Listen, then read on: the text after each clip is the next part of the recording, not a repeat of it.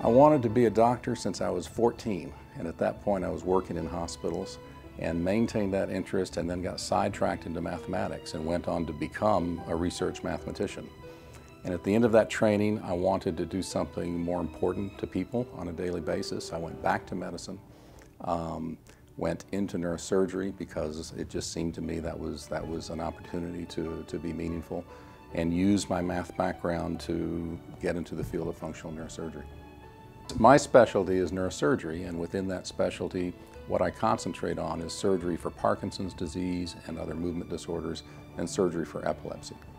Because I'm involved in the clinical effort at Georgia Health Sciences University, research plays really two roles. The first is it allows me to think about the different problems that arise in the treatment of an individual patient and to seek new solutions rather than just to carry on as we have before.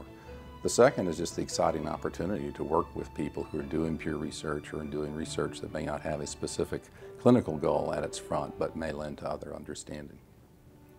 The technology here at Georgia Health Sciences University is a very nice blend of the practical clinical tools that are widely found and of new technology that merges into that flow almost seamlessly.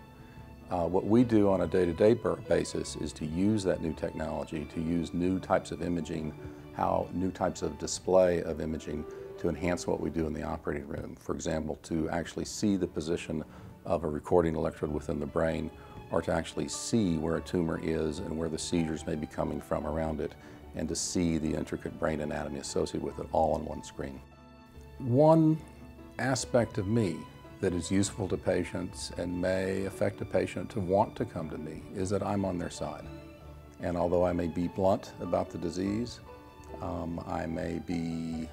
the recommendations we recommend may be tedious or even painful, I am on their side, both from the standpoint of prescribing the right treatment, getting it done, and counseling them afterwards about what's possible and what's not possible.